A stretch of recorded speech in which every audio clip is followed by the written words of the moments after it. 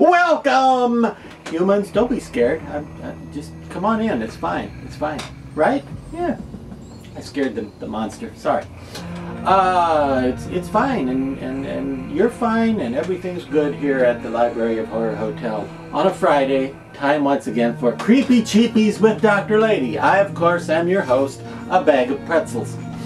Pretzel sticks, to be specific. Today's mask came from the year 2020, but it's good anyway. This one came out in 2020. It was part of the 2020 lineup from Ghoulish Productions. Now, it has two different names under which you might find it. There's the, are you ready for this, Caption Zombie? Caption Zombie, I hope you're with me here. Either Voodoo Doctor, alright? Voodoo Doctor, alright? Or the more complete name, which involves more letters, the Voodoo Witch Doctor. Witch Doctor? This one. Yeah. Now, you might be thinking, what is that? Is that from some band that uses... I don't think so. I haven't seen it on an album cover or anything like that, but wouldn't it be cool for a band to use? I think. Now, the only really extraordinary thing about this one is that it's a little different type of effect from that of most masks. Specifically, instead of looking like a monster or a corpse, or why doesn't my... There we go. Why doesn't the zoom work? It does. It's fine. That's all. Yeah.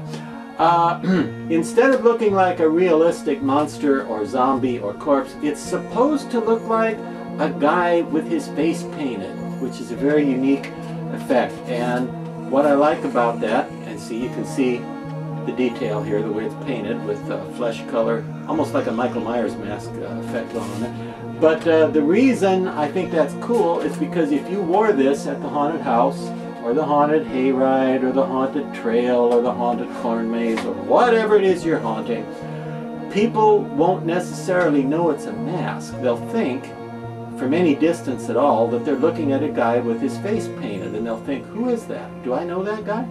You can do a little bit of talking, I guess. I wouldn't narrate any big stories or lengthy, complex narratives with it on, because they'll be able to see that, you know, it's not completely realistic lip movements going on. But I think if you're just chanting and going oogala boogala schmoogala, you could look like a guy who's messing with voodoo and shouldn't be. I like the fact also that he has this sort of salt and pepper hair. The hair isn't totally black, it's got some gray white in it. And I like the fact that the hair is skimpy enough that if you're moving around while you're wearing it and thrashing around a little bit, people can see some scalp through there. So it doesn't look like a you know, a hairpiece or something. It looks like, again, a guy's head with some makeup on it.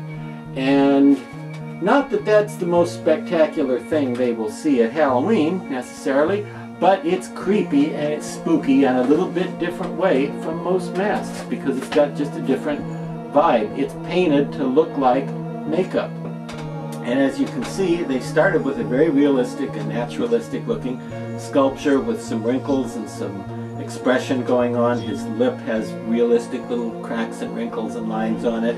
He's kind of making an angry expression, but then it's painted as though the guy making that expression painted his face with black and white paint, and it looks like makeup. As you can see in the close-up, the way the nose is painted black. It's not sculpted like a skull's nose, it's sculpted like a real nose, so that you wearing it will look like someone other than you, and people will be thinking, who is that? Do I know that guy? And it's creepy, and you creep people out in sort of a different way from the average mask. Yeah. Now, again, looks like a guy who's been messing with voodoo and probably shouldn't. And I'm told by monsters, so it must be true, I'm told by monsters I need to try this one on because the whole effect here is, you know, that you're wearing it. I haven't tried this before, and I just noticed, to my dismay, okay, let me show you, there is no slit up the back, but there is, one more quick zoom in, there is a Ghoulish Productions trademark on there. Can you see? It says made in Mexico down here, and then right, oh dear, under the hair. Well, there it is. See that? The little skull with the flames coming off of it.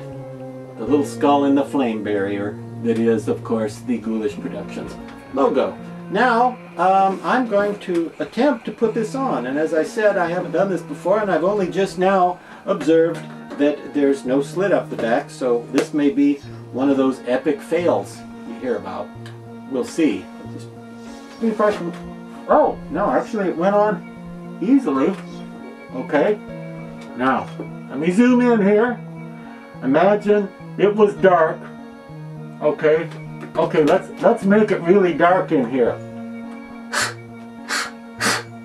No, the mouth. Ah, there we go. I cheated a little bit. See now? See how much darker it is with that candle blown out? Okay. Now the effect is, it's supposed to look like a guy with face paint. So it shouldn't look like I'm actually wearing a mask as much as it should look like I painted my face with white and black, because I'm doing that voodoo that I do. And ideally I would wear, or you would wear, black makeup around the eyes, on your eyelids maybe, to blend it in a little better. But you saw how quickly I was able to put it on, and right away you can see my eyes in there, and I think it's a cool, creepy thing for Halloween and for, you know, the haunted attractions. Just, and now I know it's super easy to put on, so that's nice too. So until next time, the witch doctor says, ooh, ee, ooh, ah, ah, ting, tang, walla, walla, bing, bang, A, E, I, O, U, and sometimes Y.